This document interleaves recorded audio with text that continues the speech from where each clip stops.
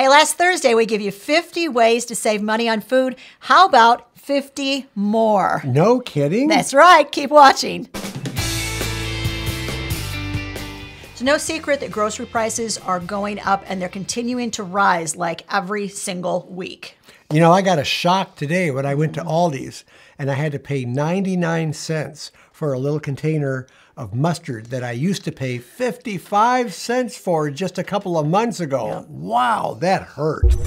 Now, we know this area is a concern to you, so we want to make sure that we give you every opportunity to take advantage of the tips we're going to give. So right now, just grab a pencil and a piece of paper to jot down the ones that are most meaningful to you so you can put them into practice right away. Now, while you're grabbing that piece of paper and a pen, let us take just a sec in case you are new to our channel, just to introduce ourselves. I'm Hope. And I'm Larry. And we're Under the Median, where every week on this channel, we talk about practical frugality. We drop a new video every Monday and every Thursday. We'd be super happy to have you join us as a member of the Under the Median family. All right, we promised you 50 more strategies for saving money on food. When Larry and I got done with last week's video, we kind of looked at each other and said, you know what? We got a few more we'd like to give. So we have some from us, and then you, the viewers, sent in your tips and strategies. We're going to go through those as well and give a shout out to those of you who sent in those ideas. You ready? You know, I just want to say I love it when our viewers send in tips and comments. We learn so much from you guys. You guys rock. All right, now you're ready. Let's go. Okay. Tip number one. Tip number one is we have a few more apps that you can help you save some money at the grocery store. I think we have 3 more. Is that right? We do. Now, last week we gave you our top 2 favorites, Ibotta and also Receipt Hog. There are 3 more. These are ideas that you sent in. And don't worry, we're going to make sure that there are links to all of these apps in the description of this video. The app that several of you pointed out to us as being really helpful, easy to use, you just scan receipts to get points, is Fetch. Let us know in the comment section if you too use and enjoy Fetch. The next one is Flash Food, and this was sent in from a viewer from Canada. Flash Food apparently started in Canada, but it is widely available now in the United States as well. I had never heard of it, so I was super excited when several of you pointed this out. Now, it's an app you download it on your phone, and basically local stores who use the app are going to let you know when they mark items down 50%. You can actually order those items through the app and prepay for them. You just go to the grocery store. There's a special area in the store set up for Flash Food. They'll have your order all together with your name on it. You take your order and stop by the courtesy desk and say, hey, I'm picking up my Flash Food order. They'll know it's all prepaid for. You leave the store with your food in hand. What a fantastic idea. Many of you said you have saved buku dollars on food by using this app. Let us know if you use it and if you like it. And there's one more app that you also brought to our attention. Flip is another app that will help you save some money at the store. What Flip does is they have all the ads wherever you live, and you can also search for those items. If they're on sale, they will show up in the search. That's going to save them a lot of time. That's right. So let's say that you want carrots or avocados. You're going to put that into the app, and it's going to tell you this is the least expensive place to get carrots or avocados in your area. Great, great, great idea. Now, Dawn sent in that idea, and she also said, you know what? She saves a lot of money by following couponers online. So these couponers match up the items that are on sale at local grocery stores and tell you whether there's also a coupon that you can apply to those items that are already on sale. We like to follow the ladies over at Kroger Crazy. Tell us if you also enjoy them. So much fun. It's Kroger with a K, of course, and Crazy with a K. If you're looking for them, I'll make sure that I leave a link for them in the description of the video. Tip number 5, also from Dawn, says she lives in a rural area, 25 minutes from pretty much anything, and she saves money with grocery shipping. Walmart will ship items for free if you spend a minimum of $35. She orders most anything other than perishable food with no expenditure of gas or time. Love it. I guess, I knew that Walmart would ship free if it was $35 or more because we've used that before. Never occurred to me to use it to have Walmart ship me food. What a great tip.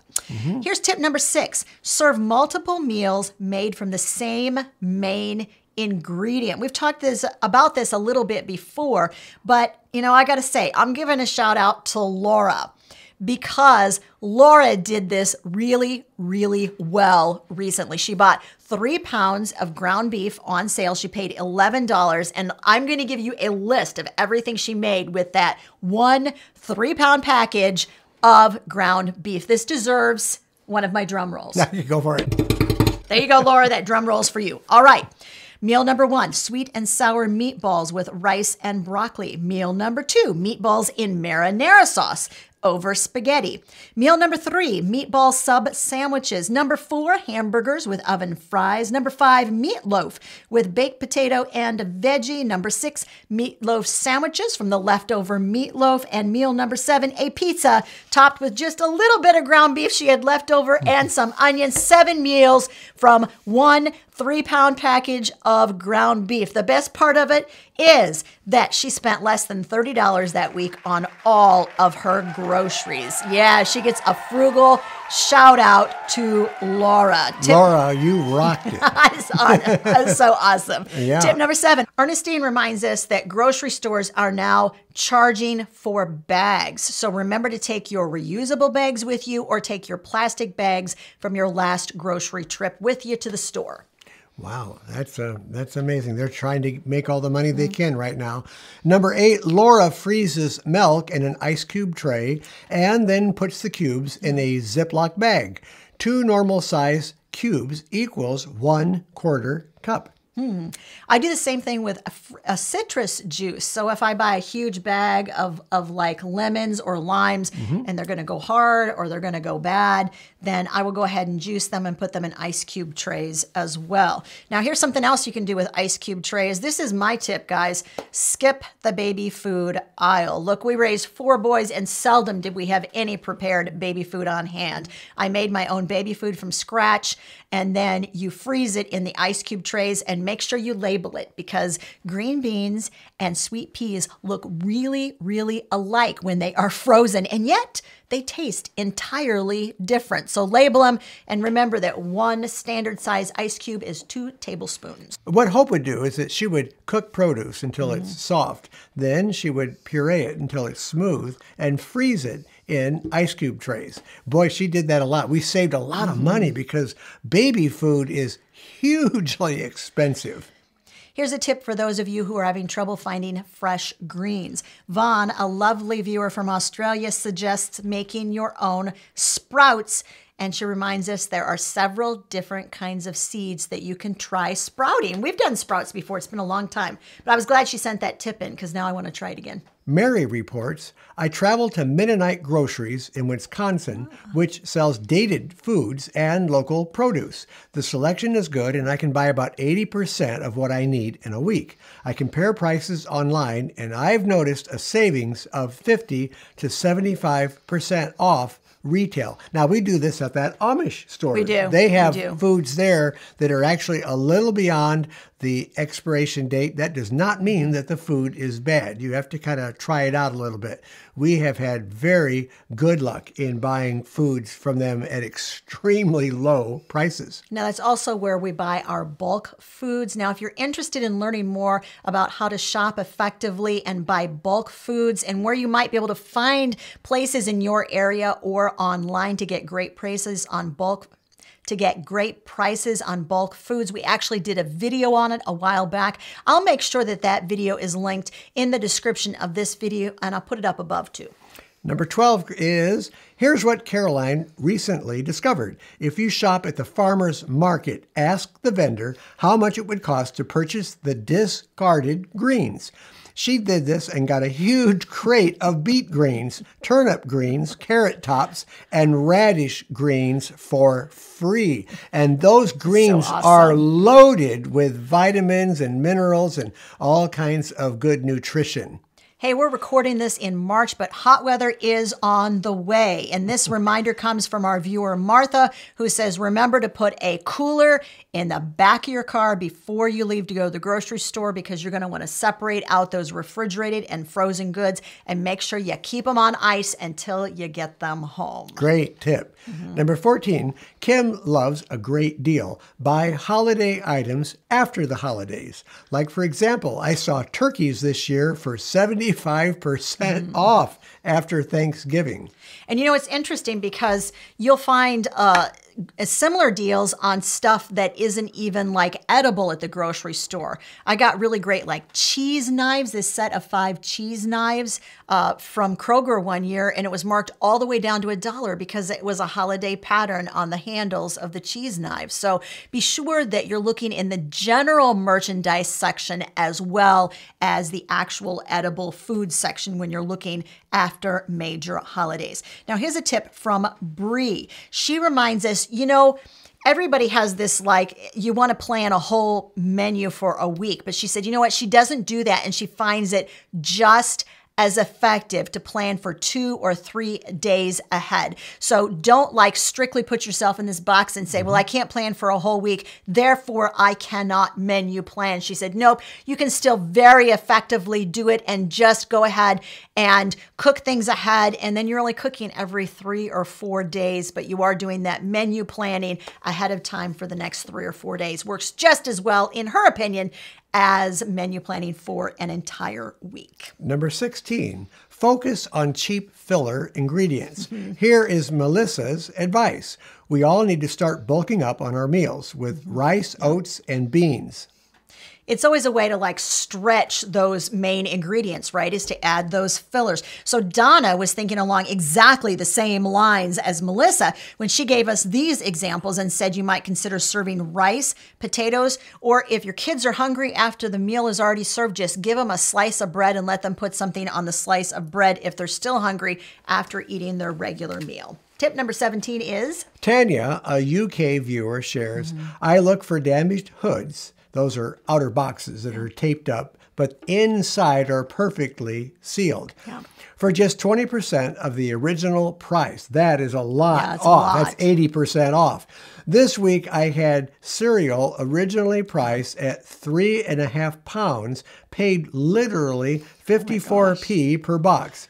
And they were in date until February 2023. Oh, great idea. Number 18, reduce how much you eat. That's a reminder from our viewer, Sharon P. She's absolutely right. We all tend to overeat. Just being mindful of how much you're eating and stopping when you're full will actually help you to save money on groceries because you won't be eating as much food. Tip number 19, skip the drinks. Or at least our Danish viewer, Katarine, reminds us to cut your alcohol consumption or at least enjoy your cocktail hour at home. Number 20, several viewers pointed out, take the expiration dates with a grain of salt. That's right. Expiration dates do not necessarily mean that the food goes bad on that date. Yep, absolutely. A lot of food will last months after that date. That's just an arbitrary date that they set. I guess it's a best guess. It is. You know what? And if it would be helpful to you guys for us to do a short video on what all of these terms mean when it comes to food, because it can be confusing, we'll do that for you. Just let us know in the comments section to just explaining best by date and all of those different terms as far as food and whether it's good or whether it's not good, what that means. Oh, yeah. All right, tip number 21, order online and pick it up at the curb. Mendy says that she has saved lots of money doing this, and she loves the luxury of time to curate her grocery order. I love how she used the word curate because I would use that word. And she can easily compare the best deals at the store. Amanda's got another creative way that she saves money. Amanda's creative way is that this is a way to cut her meat consumption. Cut it about 50-50 with cooked brown lentils. That is a good way to make it go farther. It is actually becoming really popular because y'all know we're vegan. Like we just do 100% lentils. Yeah. But we've had several of you comment in the comment section and say, I'm really using lentils a lot right now. And I've always thought that lentils had a meaty taste to them anyway. So I would have no trouble with that.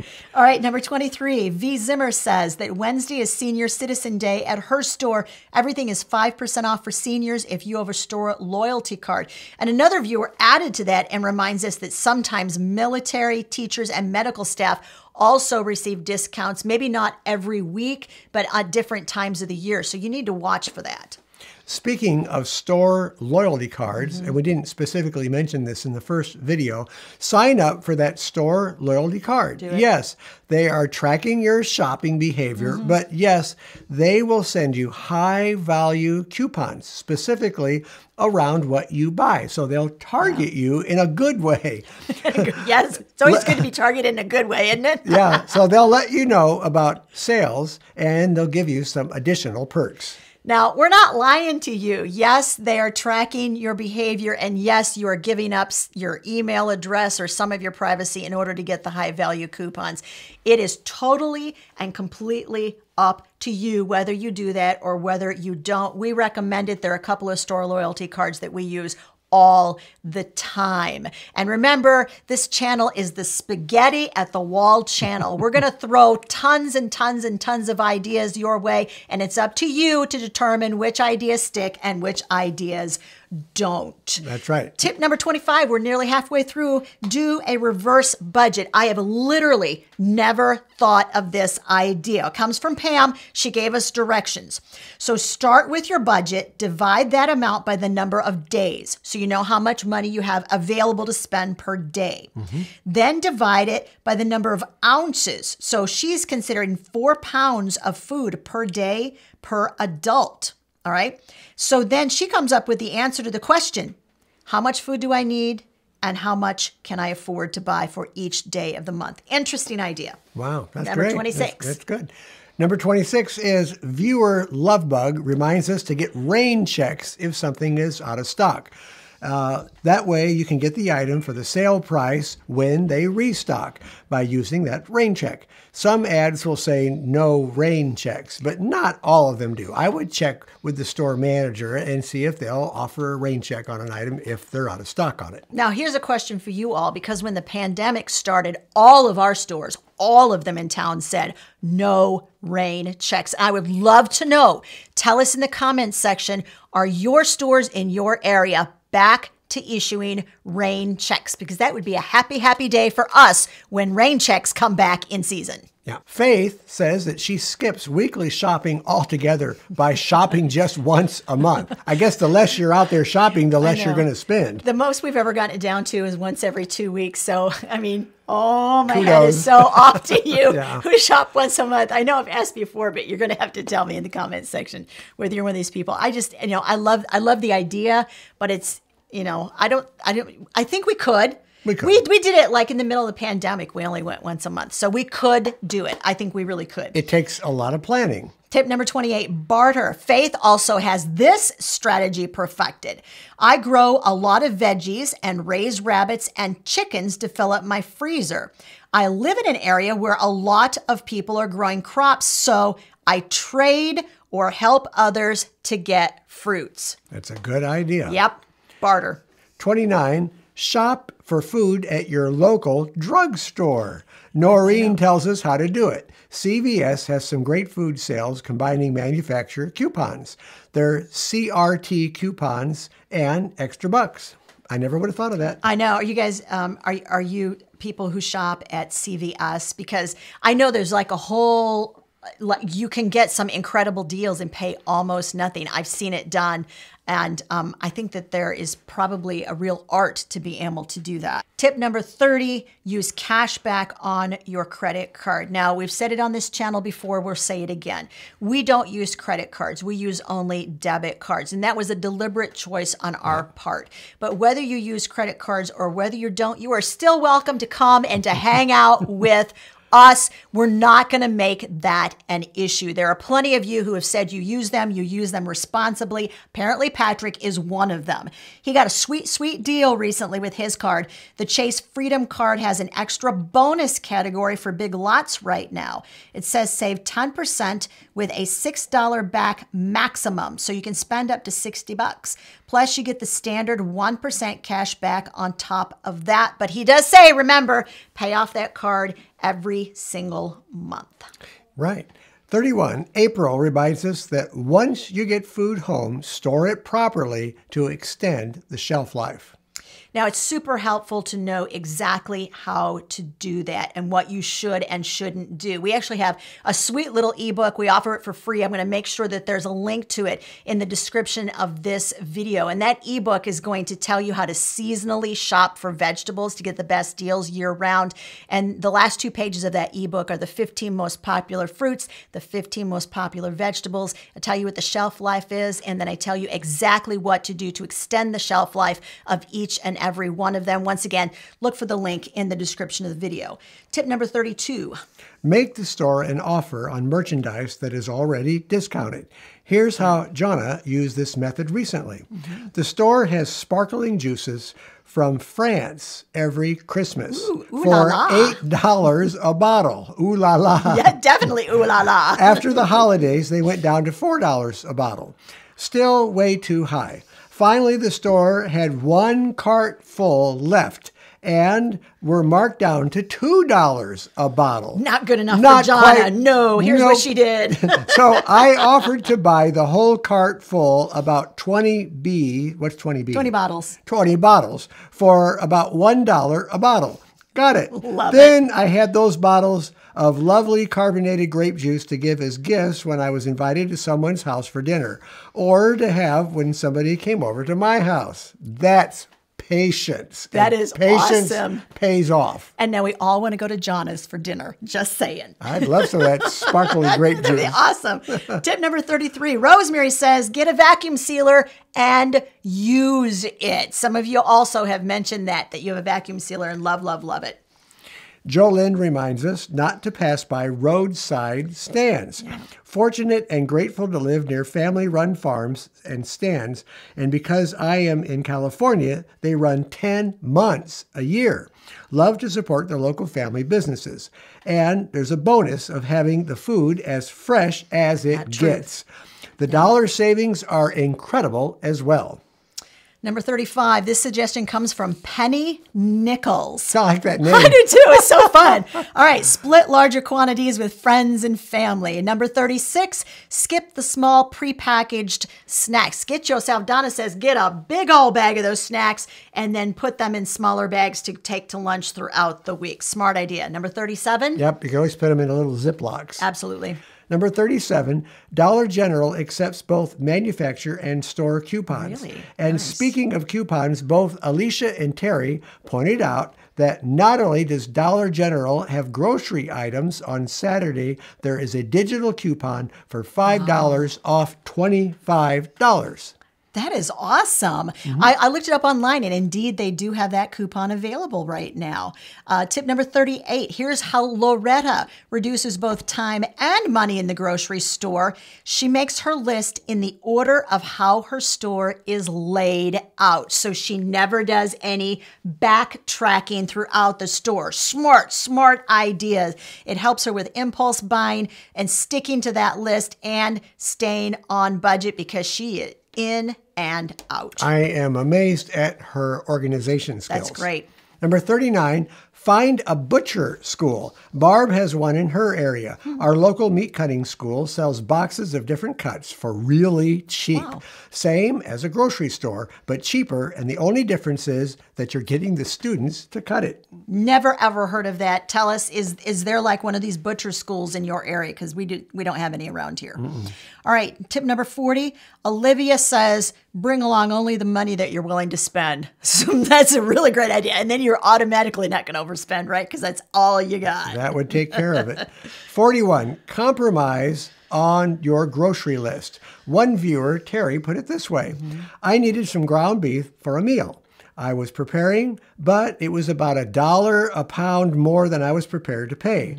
Now, on that same shopping trip, I also needed to buy aluminum foil. So what I did was I bought generic foil, which left me enough money to buy the ground beef. Yeah, keeping everything in balance. And I think that's what she's saying. Yeah. That's such a great thing to think about. Now, I would add this to her suggestion.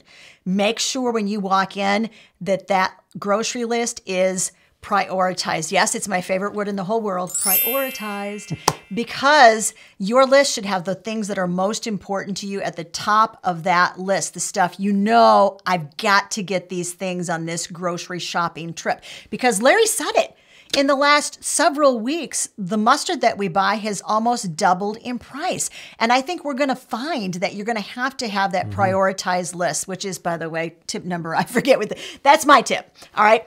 And so I think you're going to have that prioritized list where the most important things are at the top and the stuff that can possibly wait until the next shopping trip at the bottom of the list. It saves a lot of time.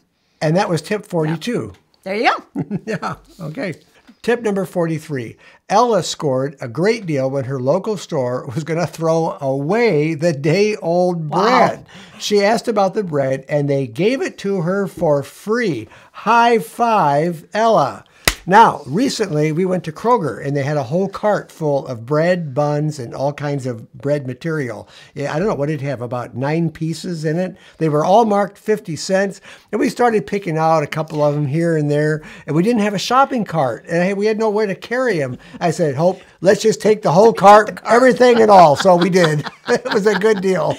Tip number 44, Evany 119 correctly stated, items on the bottom shelf are usually the cheapest, leaving the more expensive, brightly colored containers of brand names at eye level. And that is because that shelf space, the manufacturers purchase shelf space in the grocery store. That shelf space is in the middle. That's the higher priced shelf space. We did a whole video on this, on ways that grocery stores get you to spend more money. Once again, we'll make sure that video is linked in the description of this video. Tip number 45. Evany adds this advice: don't buy individual yogurt containers. Buy quart size.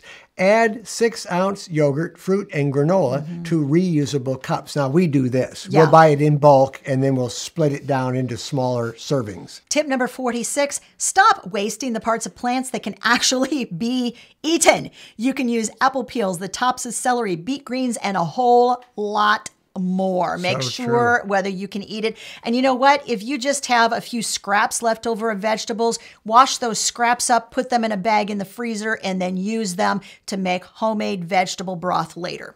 Number 47, don't assume that all locations of a chain grocery store in your area have the same prices on the same items. Do a little shopping around and explore. You might find a store that has a lot cheaper items. We have one particular Kroger store that marks down their produce less than any of the other Kroger stores in our area. We have 3 total, and one of them is extra better at doing this. That's right. Tip number 48. Valerie explains her system. This is really great. I actually walk through my Aldi, get this, with my Walmart app open because it is the most accurate at pricing, and she can directly compare the price in the Aldi store to that of Walmart. Love it. That's a really good one. Yeah, it is. Yeah. Number 49, Susan saves on a common item bought at the grocery store. She says, I rarely use foil or plastic wrap to cover a bowl or something in the fridge. I use a plate of the appropriate size. That will save you a lot of foil and saran wrap paper. And tip number 50, have a weekly clean out the fridge meal. This is our idea. Put all the leftovers on the table. Each family gets to pick what they want to eat up before the leftovers go bad. It's a great way to stop throwing out so much food. Super. Now listen, if you're intrigued and you just literally can't wait to hear more, and you missed the first part of this series where we gave you another 50 ways to save money on groceries, so important right now, especially in 2022, that video is linked right over there. Go ahead and click on that and watch that video next.